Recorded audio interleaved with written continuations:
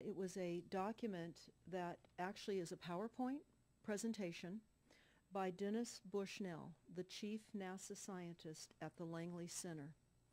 And it was presented in 2001, July of 2001, just a few months before 9/11. And what it said, which was quite shocking, on page 93, it said, "Capture, torture Americans in living color on prime time." And that is an unbelievable statement. Then it's followed up by saying terror attacks within the continental United States using binary biologicals take down critical infrastructure. They are going to use an EMP, which is an electromagnetic pulse. They're going to use radiation frequencies against our brains, etc. And conduct serious psy-war and collateral damage and exploitation. On this same page 93, they say exploit CNN syndrome. Now CNN, of course, is the network, the news media network, propaganda machine, and was set up by the CIA. You can watch the movie called Psy-War on stopthecrime.net for all the background information on CNN. Very, very interesting information. Then you go on and you read that on page 66, they say increasingly critical are human limitations and human downsides. Humans are too large, humans are too heavy, too tender, humans are too slow, both physically and mentally, and we require huge logistical trains, meaning we cost way too much money to maintain, and humans have rapidly decreasing to negative value. Can you even believe this? I mean, you're hearing this, and it's got to be rather shocking coming off of a NASA website, particularly when some of the agencies that are involved are the U.S. Air Force, DARPA, the CIA, the FBI, Southern Command, Atlantic Command, Australian Department of Defense, and other agencies. This is the corporation's agencies. We are USA Inc. We're no longer under a constitution as proclaimed in the Iron Mountain Report, which everyone should read. On stopthecrime.net, you can download it not only as the document, but you can watch the documentary, which I highly recommend. You will see how the stealth and deceptive, incrementally positioned attacks upon the Constitution have rendered us now a corporation. And we no longer have a legitimate government.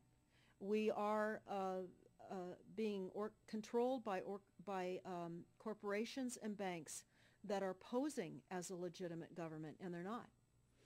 We wouldn't have a legitimate government with the war machine stating what they were going to do on the continental United States to all the people. And this is not just in the United States. This is a global planned attack and assault with technologies beyond most people's comprehension.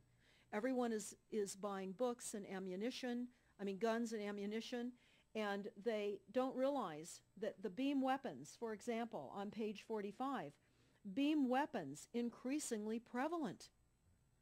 This is how they're going to attack. They talk also about, on page 9, this is very interesting and horrifying. Humans have taken over and vastly shortened evolution. They're going to direct evolution. They believe, the bankers, the global elites, believe that they have accomplished immortality. And they're doing that, again, keeping in mind that this entire document is about robots, cyborgs, and humans.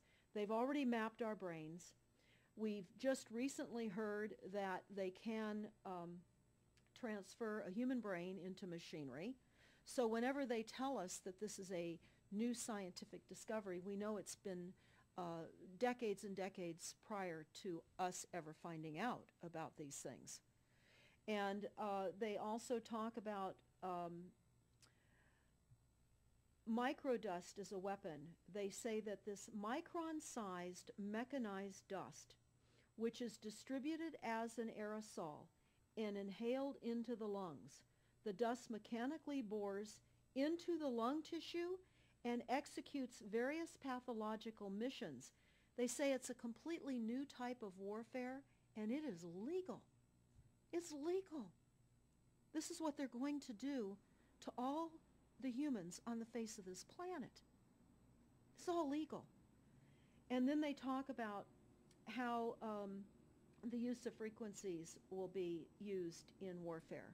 And we know, for example, the smart meters that are being deployed around the globe, the replacement of our electric meters, which will also and does include the replacement of all of our gas meters and our water meters as well, and will be connected to our food supply when they collapse the currency and they issue energy allowances, and that will all be controlled through the metering system. But they talk about the use of low frequencies, microwave frequencies, and they mention in this NASA document the U.S. Army report. The U.S. Army report is on our website, smartmetersmurder.com. It's about a 20-page Army document that talks about the use of frequencies to target the enemy. We're the enemy. And they say 100% of the human population will be affected by these frequencies.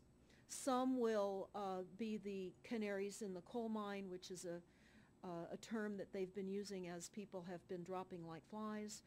People are experiencing all kinds of health maladies. Generally, it starts with ringing of the ears, heart palpitations, skin rashes, inability to sleep through the night. And what they're doing is they're jamming our immune systems with these frequencies. So how do the elite shield themselves from their own weapons? Well, that's a really good question. And some of the information that we've come across is, of course, they have methods far ahead of anything that we have available to ourselves, such as cancer cures. They don't get cancer. There's chip mechanisms that we understand can fend off certain frequency attacks. We also know that they're interested in transhumanism. So much of what they're doing globally, they're interested in. And to what extent they're affected by all of the chemtrails and all of the nanofibers that are being dropped, which is phase 1 of the first protocol. It all lines up. Everything lines up. You connect the dots. You see the NASA war document. Not only does it talk about the effects of frequencies and how it will be used, they acknowledge that it will interfere with our performance, that it will cause seizures. They acknowledge this in this document. It is no longer a debate about smart meters. We don't need any more scientists or doctors saying people are getting sick. This is the intention. So we have to stop looking for more verifiable proof that people are becoming sick. This is the goal. This is the absolute goal. It's incarceration, it is enslavement, and it is depopulation, and it is massive mind control. The frequencies have multiple purposes. What do you think the solution is to all of this multi-level attack that's been going on for a very long time? Well, I think the solution is that people need to become educated as rapidly as possible. And there are documents that are, for example, the Silent Weapons Quiet Wars document. It's a 41-page document. It's on our website. This lays out, it's an operations, research, and technical manual. This document was the 1954 Bilderberg policy at the first Bilderberg meeting. And this laid out the strategy to control the human population. And again, I can't stress enough that everyone should read this, because they talk about how They talk about that this document should not be released to the people because it is a declaration of war. You can't keep fighting fires. You have to go after the arsonists, and that's what you're pointing out is the people that are responsible. And everything we see out there, what they're spraying and why are they spraying, nobody's talking about the conspiracy itself. This is a war against the people, and this you've got a hold of those specific people, and that's why that's valuable. They're killing us. That's exactly right. And this is their war plan. This is the war plan. So we have to go to the war plan. This is only 41 pages. You take out the diagrams and you've got 36 pages. And it's not hard to read. They say that it's the silent weapon technology has evolved from operations research, a strategic and tactical developed under the military management in England during World War II. The original purpose of this research was to study strategic and tactical problems of air and land defense with objective effectiveness used in initiated military resources against foreign enemies. And they go on to talk about how they came across technologies that they had. Oh, in 1952, the grant period terminated and the high-level meeting of the elite was held to determine the next phase of the social operations research. The Harvard project had been very fruitful, as is borne out by the publication of some of the results in 1953, suggesting the feasibility of economic engineering, studies of structure of the American economy. And they talk about how it was engineered in the last half of the 1940s. The new, quiet war machine stood, so to speak, in sparkling gold-plated hardware on the showroom floor by 1954. So this document talks about a combination of irresistible attacks upon humanity and how they will control humanity. Politically, they talk about how they set up the political system right and left so that we would feel our grievances were aired and our frustrations could come out. But the bankers were behind everyone who was elected, and they laugh at us. They laugh at us. The very, very last, and I'll go to this right now because we'll come back to the document itself, but the very last statement in this document, it says, Factor 6, cattle. Those who will not use their brains are no better off than those who have no brains.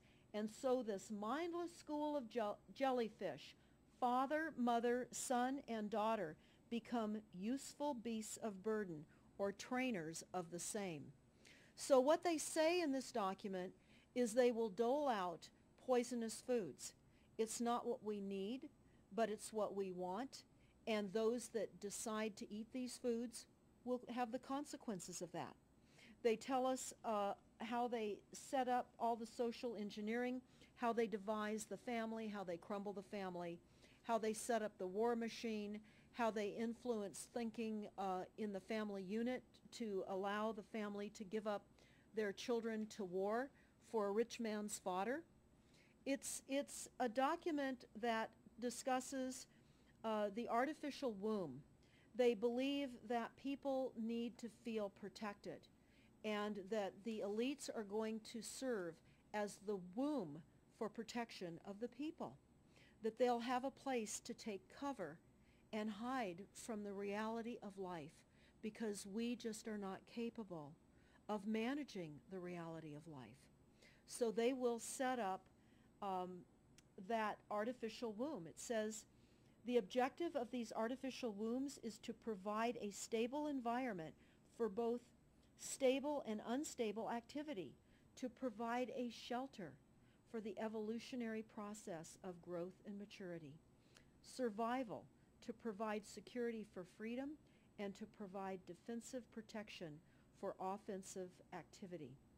And they say that from the time a person leaves its mother's womb, in every effort every effort is directed towards building, maintaining, and withdrawing into artificial wombs various sorts of substitute protective devices or shells. So they set themselves up to protect us, to keep us crippled, to numb us down with foods so that our pineal gland is interfered with. We're never able to reach our higher consciousness. And right now, the massive fluoridation across the United States is to collapse the ability for us to think. They're shutting us down right now.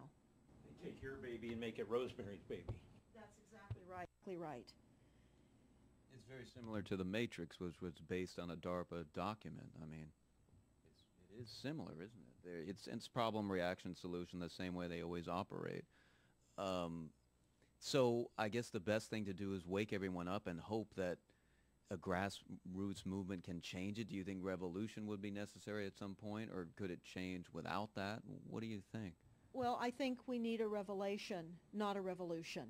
A revolution would only bring in martial law, in the opinion of what we are looking at, would bring in martial law. It would also allow people to be targeted with the weaponry that they cannot wait to roll out on us. You add the drones, you add the microdust, you add in the beam weapons that they tell us they have. They also have a blast wave accelerator. And when you look at the population of the United States, the majority of the population lives along the coastlines. And the blast wave accelerator was a tidal wave invention that the United States dreamt up with the Soviet Union back in the 40s. Actually, it was going to be used in World War II instead of the bombs, but they decided to use the bombs instead.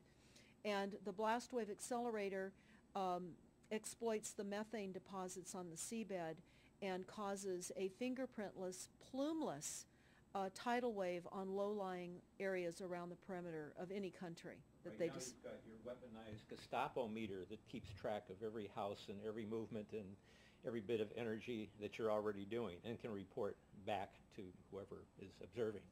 So we're virtually in a concentration camp right now. Yes, in the meantime, the food supplies are being reduced.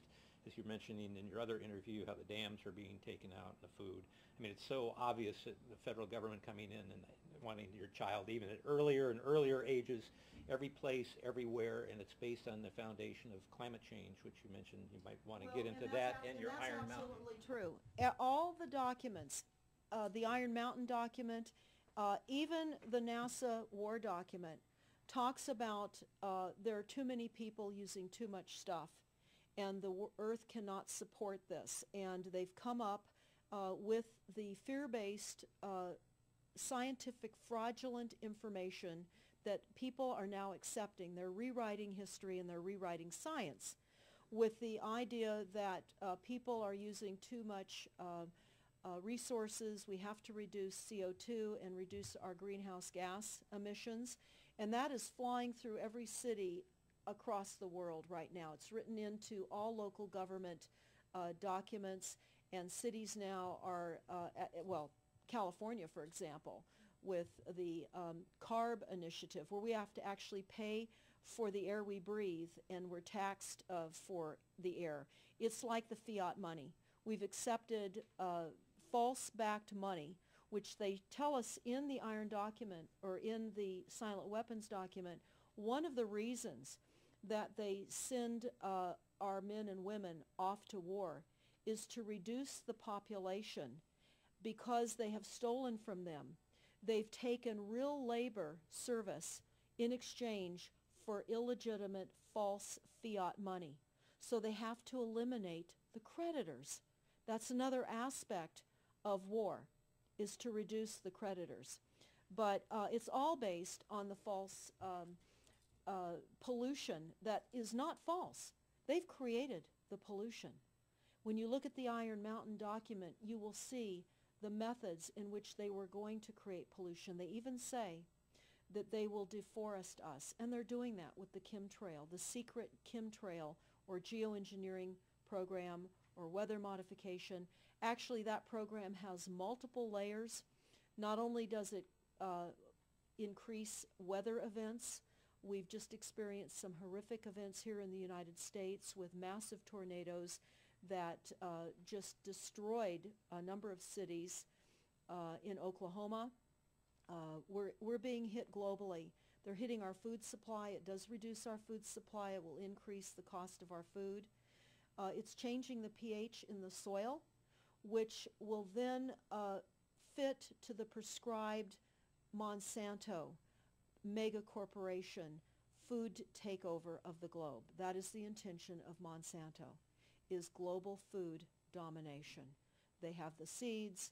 The seeds will grow in the polluted soil that they are creating. This is all by design. So what do we do about this, you asked? We first must become educated. And I would say that the quickest way for people to become educated is look at these very simple source documents. Look at the Quiet Weapons Silent War document. Look at the Iron Mountain document and the New World Order Exposed 1969. They're all on our website, stopthecrime.net. Of all the research we have done, if you just get those basic documents understood, if everyone understands the fraud, then we will be able to eliminate this. We don't have to go on with this fraud. We do not. And people keep saying, well, there's more of us than them. Well, that may be true. But sadly, now, there are technologies that are so unbelievable that people won't even realize what hit them. And that is the strategy of the future wars and the wars that we're facing in our country. But I would say everyone needs to look at the NASA document. You need to move from the illusion, the non-reality that you are living in. You need to move into a new reality formed by the truths that these documents convey. So that then from those realities, then you can look at solutions. You can't shoot from the hip and look for solutions if you have not learned who's doing this to us, how they're doing this to us, and the documents that tell us how they are doing this to us.